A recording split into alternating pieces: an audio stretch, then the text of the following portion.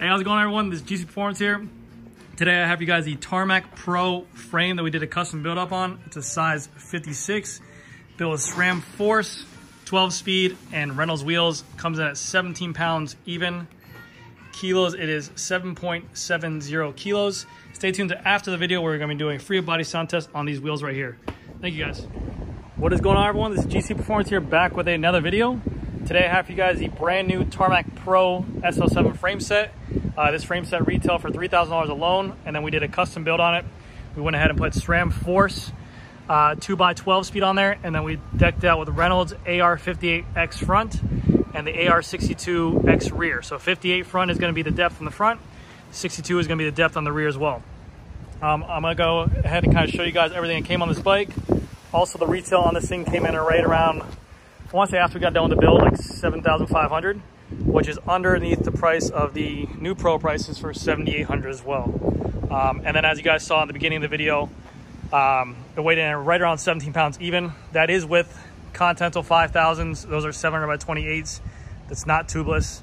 And you know, we have a little bit of a heavier group on there. But I'll kind of show you guys everything that came on this bike, and then we'll get right into it. So frame cost right around $3 grand. We went ahead and decked out with the Zip SL7 handlebar, so it's a full carbon fiber bar. Reason for that is because we couldn't find any Aerofly 2s at the moment, but still, I think this look looks amazing with the matte on gloss carbon there, and then you have the matte on gloss carbon here. So this is the Zip logo right here. The cables are ran underneath the bars right there, so you guys can kind of see it goes boom, boom underneath here to the stem. It comes with Sram force shifters on here, 2x12. And then you have Supercast bar tape right here as well that we did the reverse wrap on, which I think looks really clean. Let me get out of the way for that. So boom, come right down there, and then you plug it right there as well. I did a video on that previously before if you want to see how you guys do that as well. With the Tarmac Pro, it comes with the specialized Tarmac Pro stem. Main difference between this stem and the S-Works stem is that this one does not say S-Works right here, just says specialized. And then the bolts are going to be a black paint, similar to like you would say like on the Venge back in the day. The only thing I'll say compared to these ones, this does look cooler, but they will corrode quickly if you sweat on them or salt water or whatever you got in there. So you can see right there, these are the SL7 Aero handlebars by Zip. Going down to the wheels, these are the Reynolds AR58X. 58 stands for the depth of the rim on there. You do have a Reynolds front hub on here. And then we chose to do the rotors as a 140 millimeter rotor on there because of the fact that we couldn't find any 160s, to be honest with you. But 140 here for South Florida. And then also we did a GP 5000 700 by 28 tire. It is not tubeless ready, the tire, but the rims are tubeless ready. So very cool looking tire, beefy, comfortable, and yeah, I think it looks really good. So this bike is an all matte black bike, and then you have the matte white logo on the front, the specialized logo down the center. And then this is a Fact Carbon 10R. So the main difference between the Pro and the S-Works is that this is going to be a 10R frame and the S-Works is going to be a 12R frame. These can still be made into 1x if you wanted to, but here in Florida, we just did a 2x just because that's all we had in stock. So 2x front derailleur. We went with a 4835 front chainring.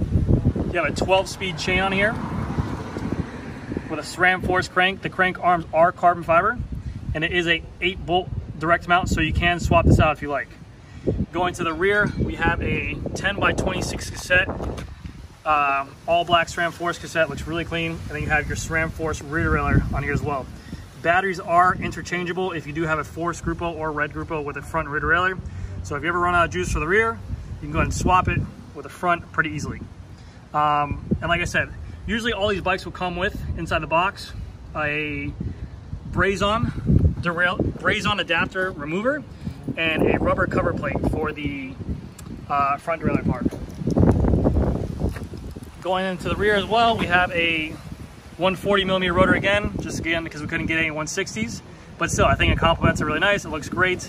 It is an AR62X rear wheel in the back, 62 millimeter depth for the rear. And then yes, going to the bottom bracket here as well, we have a threaded BB. This is new for this year. Threaded bottom bracket, BSA 24, but on here this is going to be a SRAM dub bottom bracket that works with this thing. Again, it is a force crank, but you can hear the Reynolds hub And if you guys want, stay tuned to after the video. You guys will hear that full free body sound test in the stand. What makes this bike so special is it has a fully integrated front cockpit. So the cables are ran underneath the handlebar, underneath the stem right here, down here, into the frame, and then front cable there, front cable there. You have the SL7 proprietary seat post right here with a full integrated wedge right there as well for the seat post. This is where the Di2 junction box would be at if it was SRAM red. I'm sorry, Shimano Di2. This is a SRAM version, so they do have a cover plate right here. And then we have a Power Expert saddle and a 143 setup. All in all, very beautiful bike. This bike is in stock, so if you're local around the area, you can come on in and pick it up. Like I said, our retail on it's $7,500 as we built it up. That's just with the parts, everything we picked, and weighed in at around 17 pounds. So let me know what you guys think of the bike. Let me go. I know they have the white colors come in. We don't have any of the white colors available right now, but we are getting more of a full size run in 52, 54, 56, and 58. So if you guys are interested, we also have different wheels, but I think this bike looks clean as is. They did a really good job on there, so. But yeah, let me know what you guys think. And that's gonna do it for this video, guys, and I'll see you all next video. Bye. Oh, also guys, before I forget, if you guys were wondering, if you do order the Pro Frame, you do get the integrated mount for the Garmin and the Wahoo and the GoPro mount. That all does come standard. So $7,500 ain't a bad deal. You get everything that you would get with an S-Works frame, just not the S-Works Carbon. $3,000 compared to $5,000. It's a pretty good deal. And like I said, if you guys are interested in the area, come on by. If you want to put any different wheels on it, we have different wheels, but we just thought that that look of the Reynolds AR58X looked way better with the matte and gloss and the matte and gloss bar and the matte bike. I think the contrast looks really good. But thank you guys again so much. If you guys don't mind, check out GC Performance YouTube or gcperformanceyt.com. That's where I sell my merch at.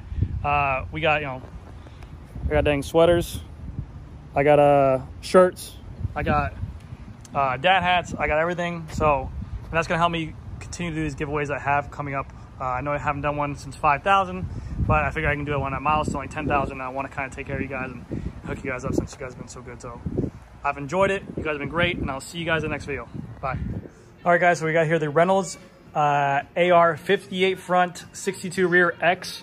I'm gonna do a free body sound test right now for you. There we go.